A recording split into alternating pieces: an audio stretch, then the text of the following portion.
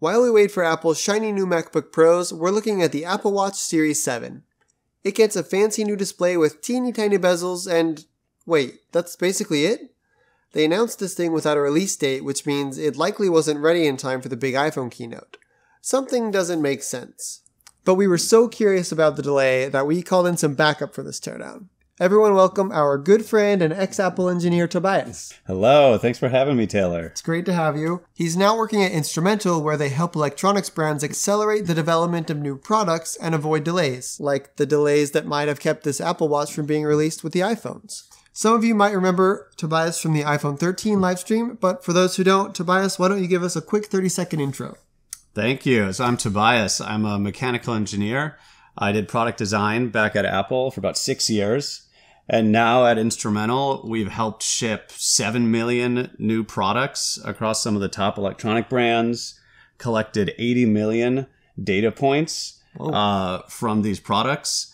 And we've seen the full gamut of issues that cause these types of delays. Yeah. And we've built this platform specifically designed to prevent these type of delays. So we've been teasing Tobias and his Instrumental friends all weekend with footage and clips from our Apple Watch teardown.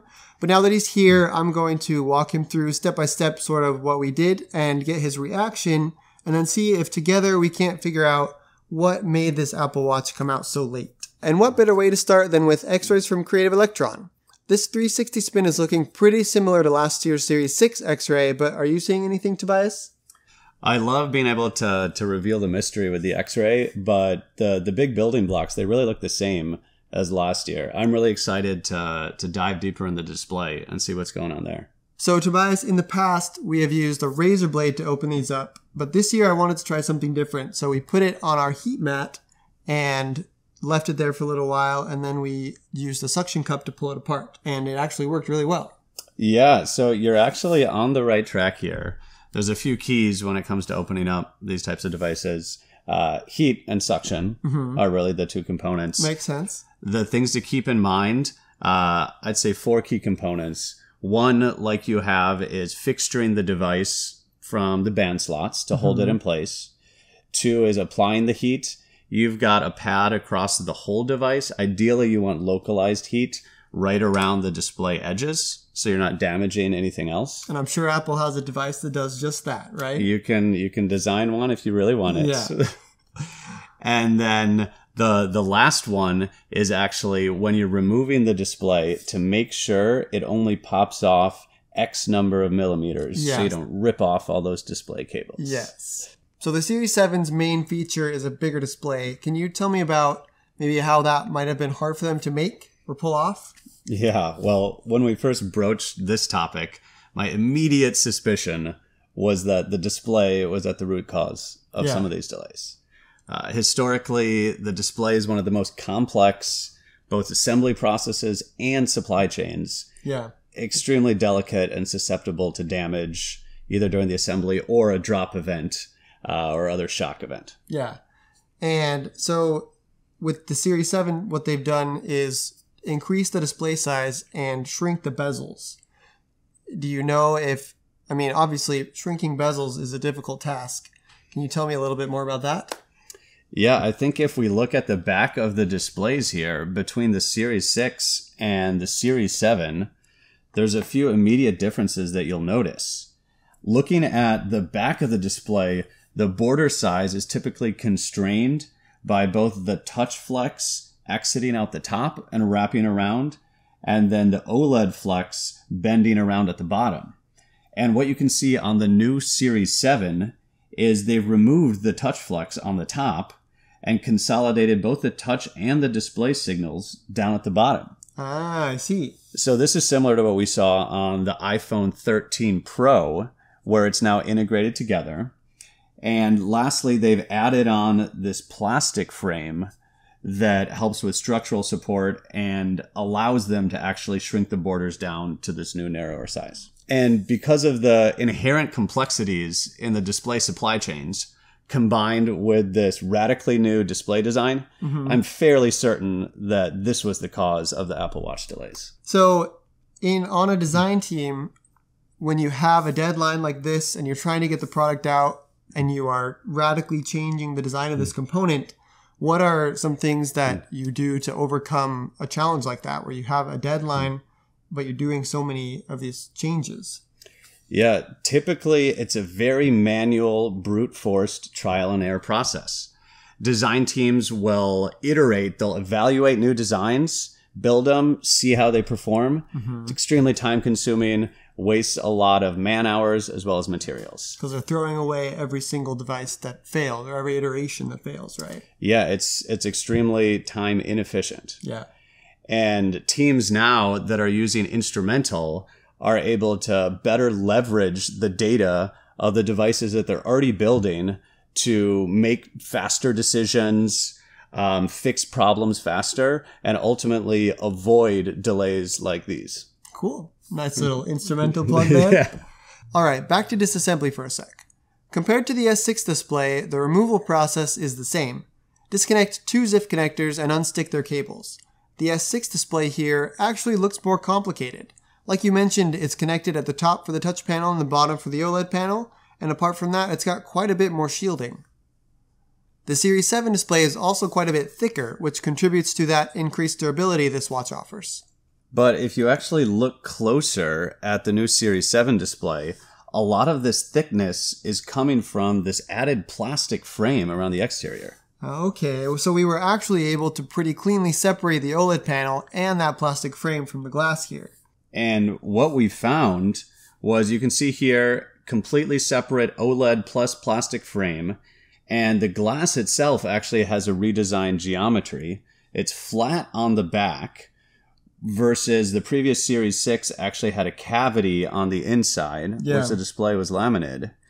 And this likely increases the robustness because it's easier to machine off the back. Yeah. And makes it less susceptible to cracking and probably cheaper to manufacture as well. Absolutely. So yet another design change that adds complexity to this component, making it a likely candidate for the holdup. Moving on from the display, removing the battery still requires some close quarters prying, but the adhesive is still mild enough that you can lift up the battery without deforming it.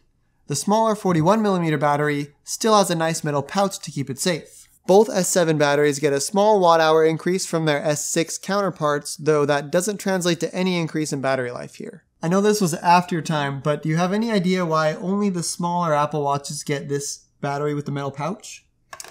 It's likely that this metal pouch was a new technology that was introduced, potentially allowing them to pack more energy density into a smaller form factor. Okay. Which may have been required because of the overall design constraints of the smaller watch. Yeah.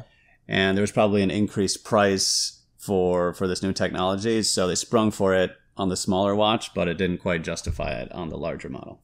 I guess that makes sense. It's also great for disassembly, but I'm sure that's not what they were considering at the time. Beyond the battery, the changes are small but impactful. Pulling the Taptic engine and speakers out requires less fiddling with tiny brackets, and it seems in general like the team took some time to rethink the way everything fits together in here.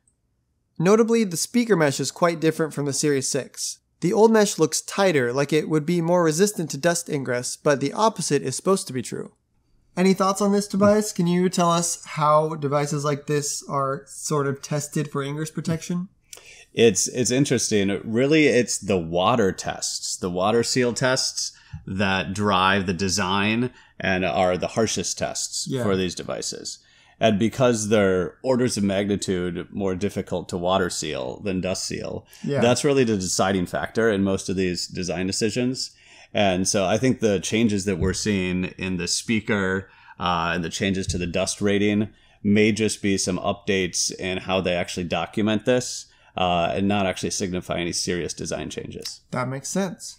Next out was the S7 package, which doesn't house a new processor, but might have something else interesting on the inside. One of the few external changes to this watch was the removal of the diagnostic port hidden in the watch band groove. The rumor is there's a new 60 GHz wireless module, probably hidden in this S7 package, that together with a proprietary dock allows them to do wireless diagnostics. I'm actually shocked that they removed the only physical diagnostic port on the watch. I'm not.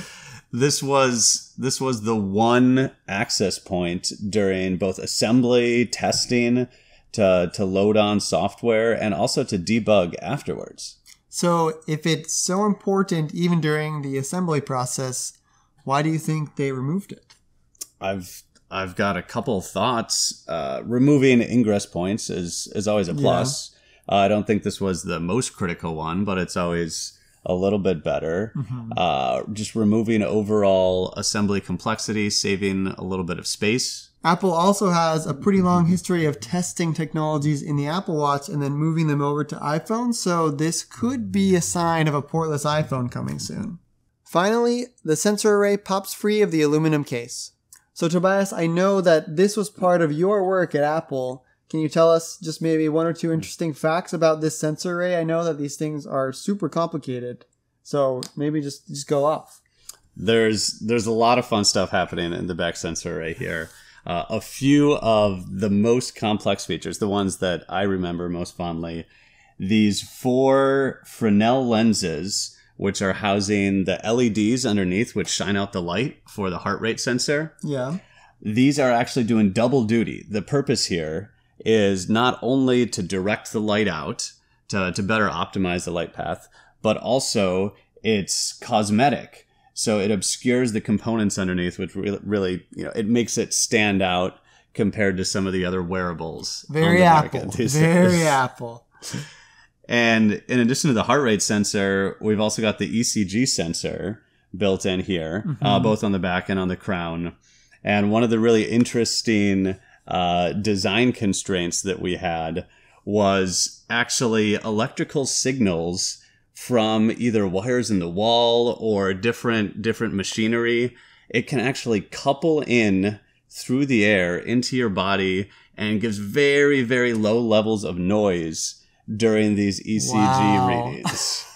And so the proximity to some of this equipment had to be taken into account as part of the design requirements. And so how did you design around that? Is that why there are 2 electrodes on the back? There are multiple electrodes that allow for a certain path for that noise to be taken so it doesn't interfere with some of the other signals. Got it. Very cool. And that is a wrap on our disassembly. I am pretty impressed by all the changes that the design team has made to this display.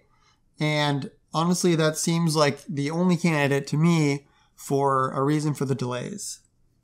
It's got to be the display with this completely new integrated touch into the OLED panel, the redesigned plastic frame around the outside, massive changes there, and not a lot of other significant architectural changes. Yeah, and the end result might just seem like, a slightly bigger display, but really having Tobias here has helped us understand that there are a lot of changes that go on behind the scenes to make a little change like that happen. So that's really cool. A huge thank you to Tobias for joining us today. It's been a real pleasure to have you. Thanks for having me. It's been a blast. If anyone wants to learn more about Instrumental and the work they do to accelerate product development and save time and materials during the production of devices like these, you can visit the link in the video description, or you can click the on-screen card right now. And we actually have a dedicated guide for engineering builds. It's the EVT, DVT, PVT white paper. Great name. It goes in depth on what the causes are for these scheduled delays, best practices, and other engineering workflows. You can check that out in the description below as well. Before we leave, let's give this watch a score. Tobias, would you like to do the honors? Happily. This Apple Watch Series 7 earns a 6 out of 10 on the iFixit Repairability Score.